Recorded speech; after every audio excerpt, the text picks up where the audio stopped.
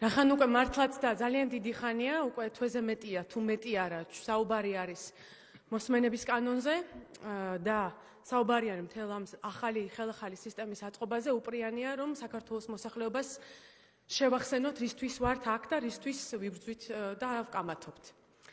უკვე 3 წელია 2014 წლიდან არსებობს საჭიროება, რომ ჩვენ ქვეყანაში შევქმნათ თვისობრივად ახალი სისტემა, რომელიც აწარმოებს ისე ფარულ საგამოძიებო მოქმედებებს, რომ ჩვენ მოქალაქეებს, ადამიანებს, რომლებსაც არავითარი შეხება არ აქვთ დანაშაულის ჩადენასთან, ეკნებათ განცდა, იქნებიან მშვიდად, რომ მათ პირად ცხოვრებაში არავინ არ ერევა. ჩვენ გვჭირდება ისეთი სისტემა, რომელიც არასოდეს აღარ დაუშვებს შესაძლებლობას, რომ ჩვენმა მოქალაქეებმა ტელევიზორში, ინტერნეტში იხილონ ადამიანების კერძო სივრცეში საქმიანობის კადრები, რომლის შედეგადაც დაინგრა და დაზიანდა ძალიან ბევრი ადამიანის ცხოვრება. სამწუხაროდ უკვე 3 წელია, მესამე წელია, რაც ასეთი სისტემის შექმნას ვცდილობთ და სწორედ ამისათვის ვართ შეკრებილი დღეს აქ.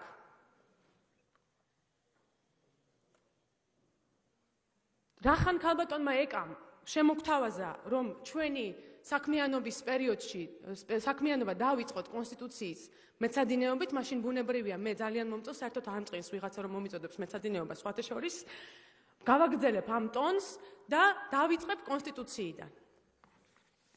საქართველოს კონსტიტუციის 77 მუხლი გვეუბნება, რომ საქართველოს პრეზიდენტის უფლებამოსილებათა განხორციელების ხელშეწყობის მიზნით იქმნება საქართველოს პრეზიდენტის ადმინისტრაცია. საქართველოს პრეზიდენტის ადმინისტრაციის უფროს თანამდებობაზე ნიშნავს და ათავისუფლებს საქართველოს პრეზიდენტი. საქართველოს პრეზიდენტის ადმინისტრაციის უფროსი და ადმინისტრაცია არის კონსტიტუციური თანამდებობა. საქართველოს პრეზიდენტის საპარლამენტო მდივნის საქმიანობა მოწესრიგებულია სპეციალური კანონით საპარლამენტო მდივნის შესახებ. და რაც ყველაზე მნიშვნელოვანია, სწორედ ამ პარლამენტმა მიიღო კანონი 2015 წლის ოქტომბერს, სადაც საჯარო სამსახურის სფეროდან ამოიღო საქართველოს პრეზიდენტის ადმინისტრაციის უფროსი და საქართველოს პრეზიდენტის საპარლამენტო მდივანი.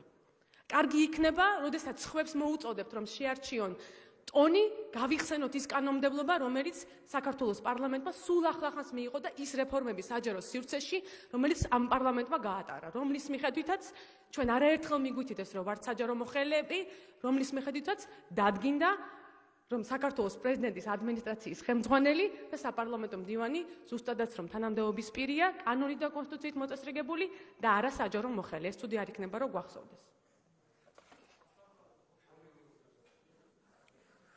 ჩვენი მოტივირებული შენიშვნებით საზოგადოებას შევახსენებ, რომ შევთავაზეთ 2 ცვლილება. მათგან ყველაზე ფუნდამენტური იყო, რომ საქართველოს პრემიერ-მინისტრის დაქვემდებარებაში გადასულიყო ის სააგენტო, რომელსაც ქვია ოპერატიულ-ტექნიკური სააგენტო, ანუ რომელიც ახორციელებს ოპერატიულ-ტექნიკურ ფუნქციებს და მხარდაჭერ ფუნქციებს გამოძიებისათვის.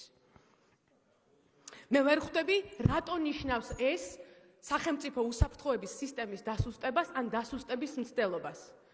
რატო ნიშნავს თხოვნა, რომ სახელმწიფო უწყება დაექვემდებაროს საქართველოს პრემიერ-მინისტრს ტერორიზმის წინააღმდეგ ბრძოლაზე ხელის აღებას.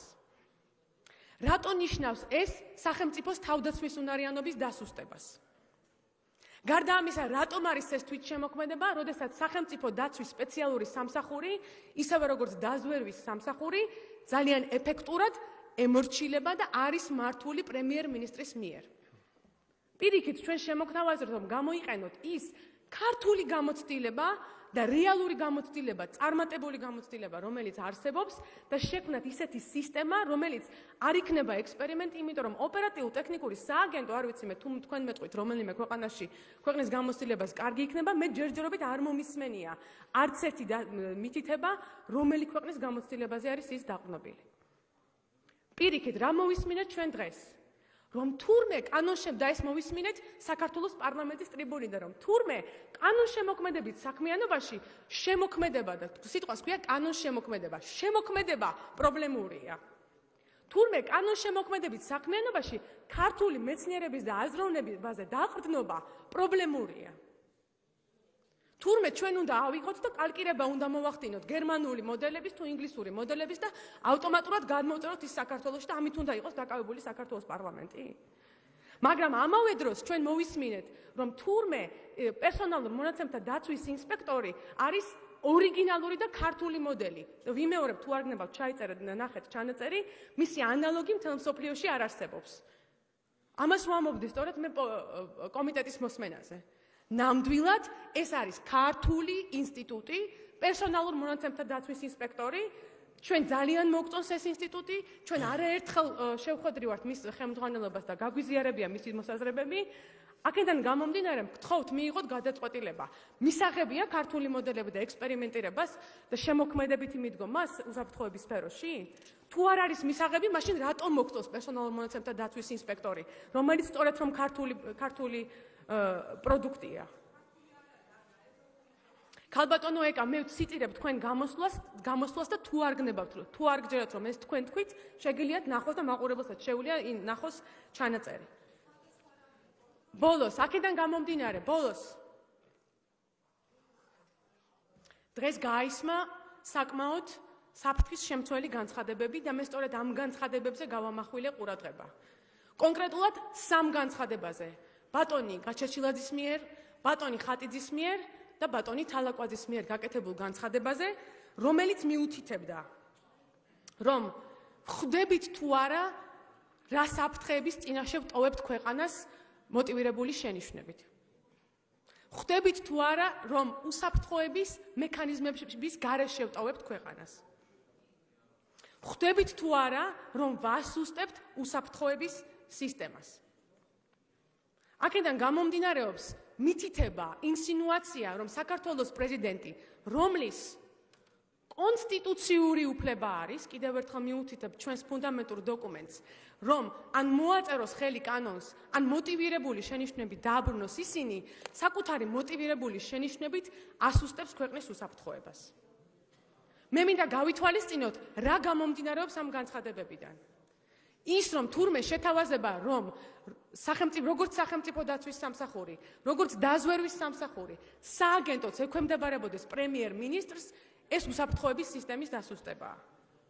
ან ის, რომ საქართველოს მთავარსარდალი, საქართველოს პრეზიდენტი მიზანმიმართულად ასუსტებს ქვეყნის უსაფრთხოებას და მაინტერესებს რამდენად კარგად არის გაგებული, კარგად იქნება და შესაბამისად იქნება გაგებული ეს განცხადებები წარმოთქმული საქართველოს პარლამენტის ტრიბუნიდან უცხოეთში, განსაკუთრებით იმ ქვეყნებში, ვისაც ძალიან უნდა ამ ტიპის განცხადებების გაგება. და მესამე, და ეს ჩემთვის, ანა დოლიძისთვის არის პრინციპულად მნიშვნელოვანი.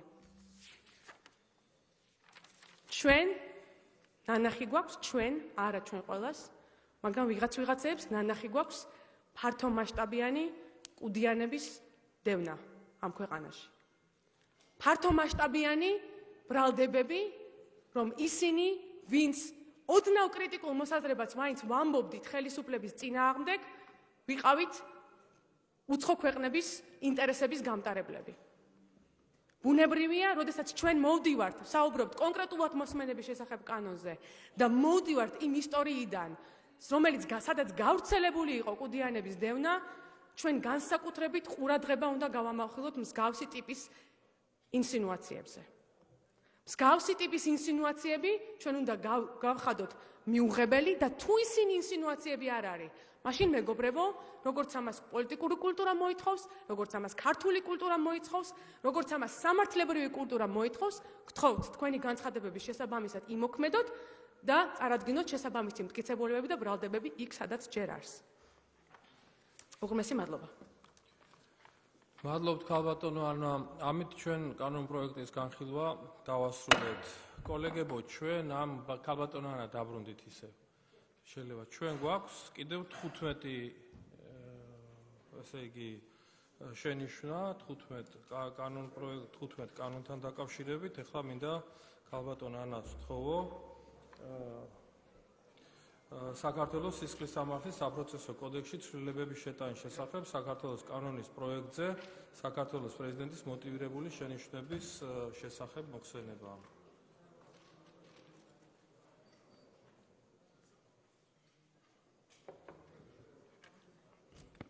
მაშინ ერთ განმარტებას მადლობთ პატივცემულო თავმჯდომარე.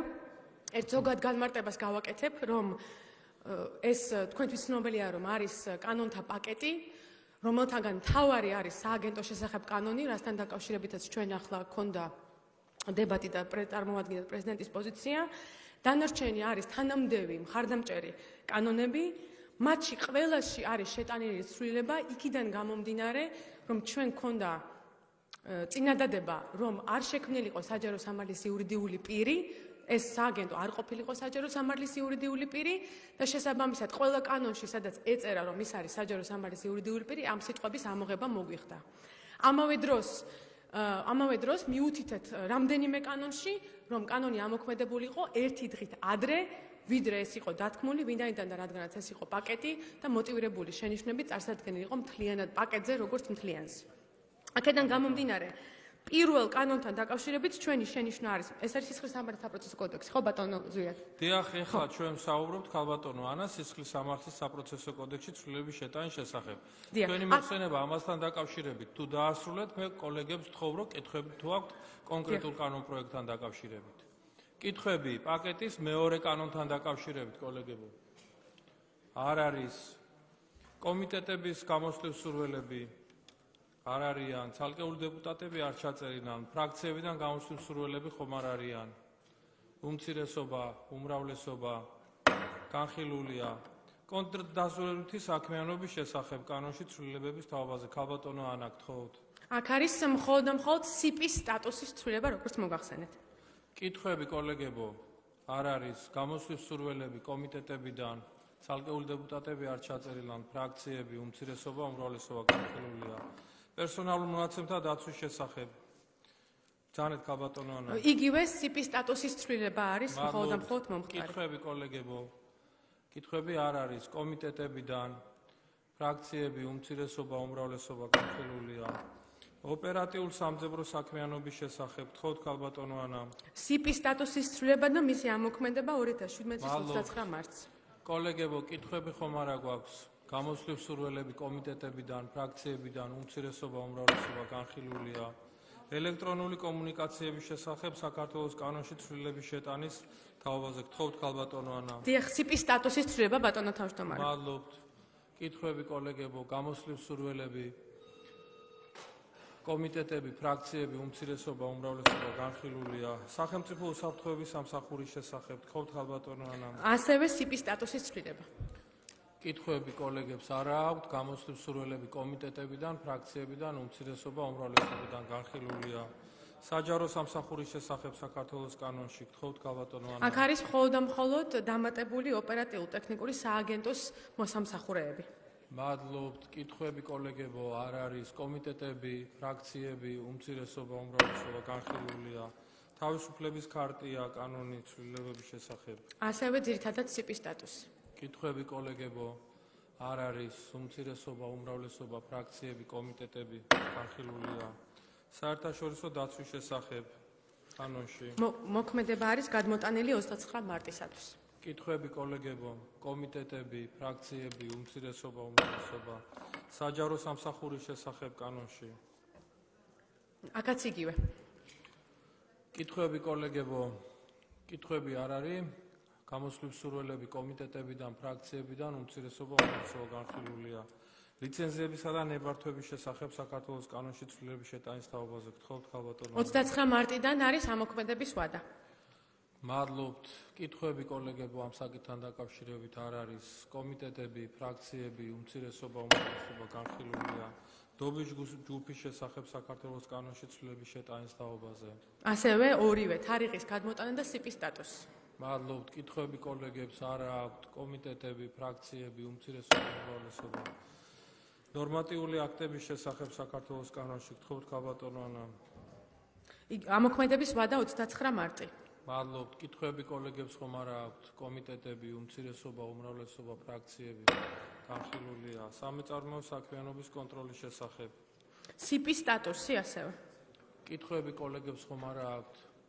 კომიტეტები, ფრაქციები, უმცირესობა, უმრავლესობა განხილულია. სალიცენზიო და სანებართო მოსაკრებლების შესახებ საქართველოს კანონში ცვლილების შეტანის თაობაზე. გთხოვთ ქალბატონო. მოქმედების ვადა გადმოტანილია 29 მარტს. კითხვები კოლეგებო, ფრაქციები, კომიტეტები, უმცირესობა, უმრავლესობა განხილულია. მადლობთ. ამით ჩვენ დავასრულეთ პაკეტის განხილვა. ქალბატონო ანა, მადლობთ.